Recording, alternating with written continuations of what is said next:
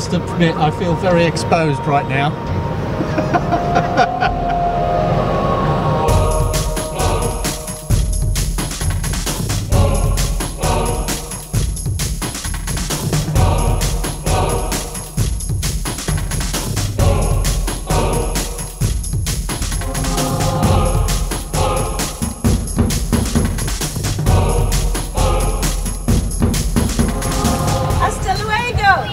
Hasta luego, hasta la vista.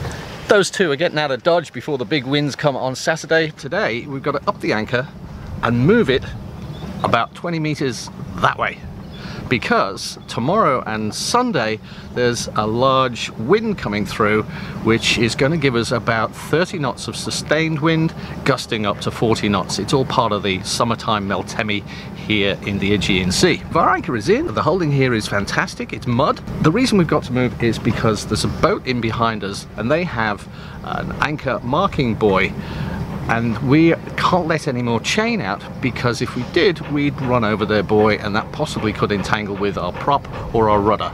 So up anchor, move that way, drop anchor, let all 50 meters out in preparation for the big blow that's coming. Today I'm going to make a snubber. We've already got one, but we like to have redundancy, so I'm going to make a second one today. And I'm recording it because a couple of subscribers have asked to see how I actually do splicing. First, I spliced a loop.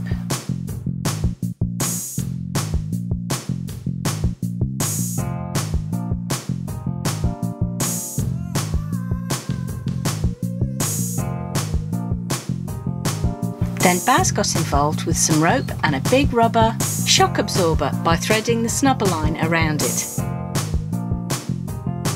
Then I spliced in a metal thimble.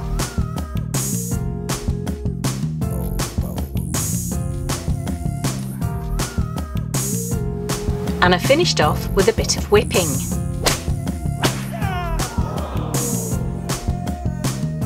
So this end goes through and around the cleat.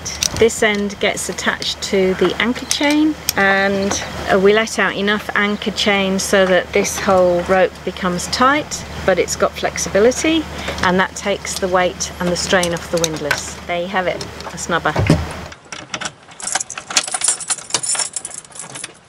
We're going on an adventure today. Woo! Yeah, we're going to hire a quad bike probably. Yeah. And have a scoot around and see what we can see. Yeah, we're going to go to the old town, we're going to go to the monastery that's perched on the edge of a cliff, and the smallest church in Greece. Ooh. We're also going to check out from land the two proposed scuba diving sites. From land we can really scope out whether we can take the boat there, and whether it's worth actually going there. Yeah. So. Yeah, I'm looking forward to today. Gonna be a hoot! Caristo!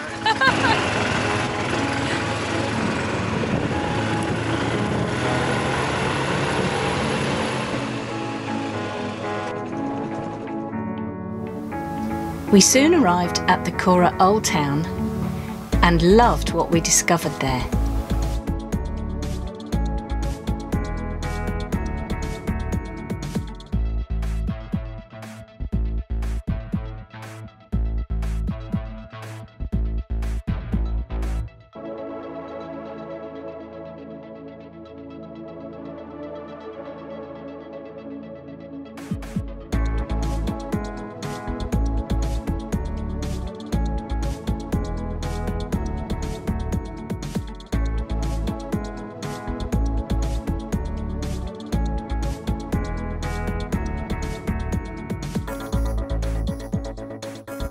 We are now on the quest for the smallest church in Greece.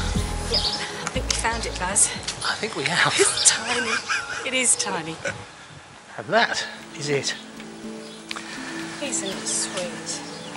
That's actually attached to another building which is also a church. Yes. So maybe this was the original. This could have been the original, yeah. It is the smallest church in Greece. How good is that?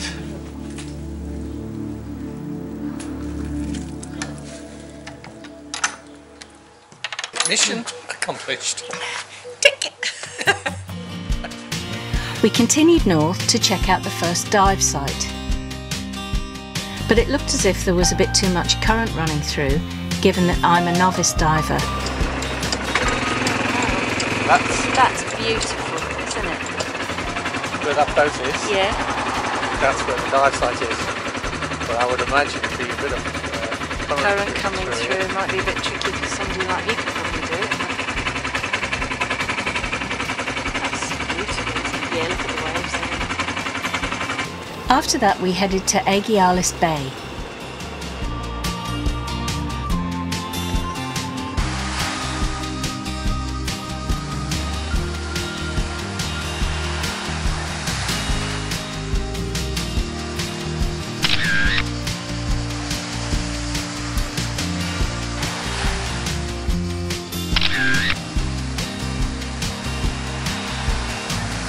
We found the bay with the wreck that we wanted to dive on the south of the island.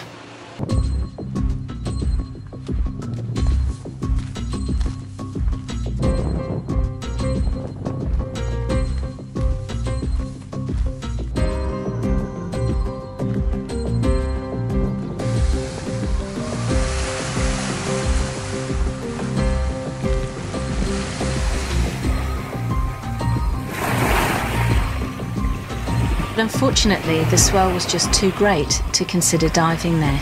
The way the wind is blowing and the way the waves were coming in and just the general swell, it made it feel unsafe. On the way back north, we discovered the monastery, perched 150 metres on high, steep cliffs on the eastern side of the island.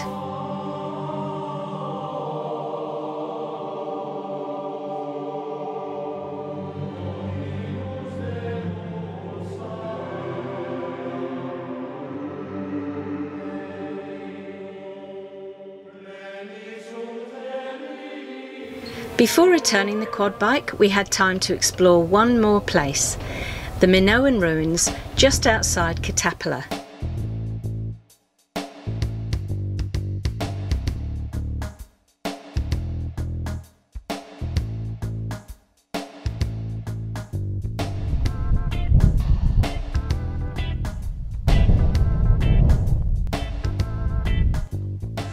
Murray, this one is for you. We are at an ancient Minoan site on the Greek island of Amorgos, and you would just love to touch this stonework. This is craftsmanship. Look at this corner work. This is amazing, the way they've actually gone, okay, this is the face of the rock, this is the side of the rock, let's make a corner. And you can still see the chisel marks. Look at this. We've got an odd-shaped rock. I know, let's find another one and stick both of them together. Look at that seam. There's another one of those joins, look. So tell us all about it. Well, okay. All that remains of Minoa now are the Cyclopean walls, the gymnasium and the foundations of the Temple of Apollo. But Amorgos has been inhabited from as early as 3300 BC, I'm reading this.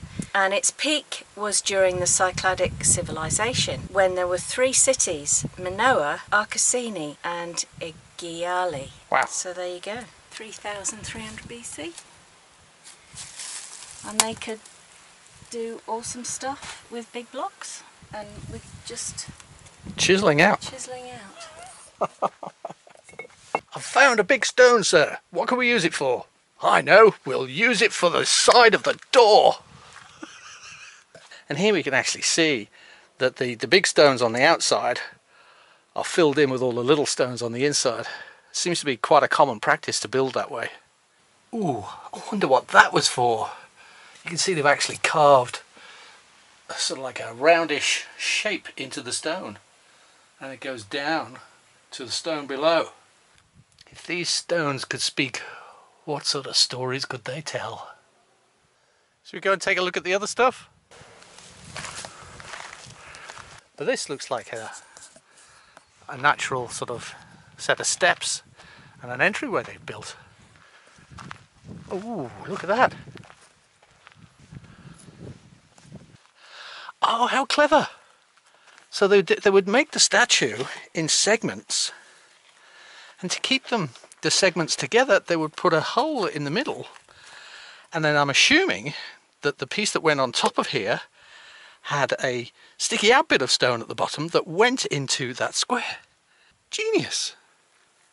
Oh, and here at the threshold, well, you can see that they've carved out a place where I guess a wooden upright would go, that the door would be hinged on.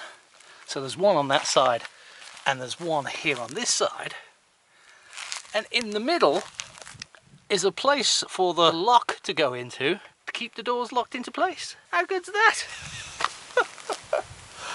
We think that we're the first, you know, amazing civilization just because we've got sort of technology, but when you think what civilizations before us achieved, it's quite incredible, isn't it? It's amazing. Humanity is just very creative and resolves puzzles.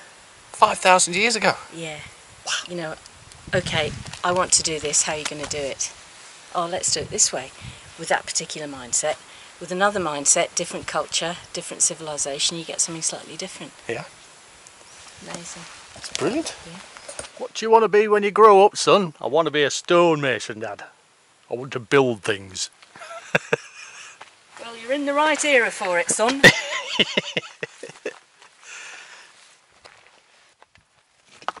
Well, the sun is going down and we must get our quad bike back to the rental place before they close for the night. But we had to see this place. Well, that was a fantastic day out. I'm so glad that we got the quad bike and we saw some great places. Now it's home, James.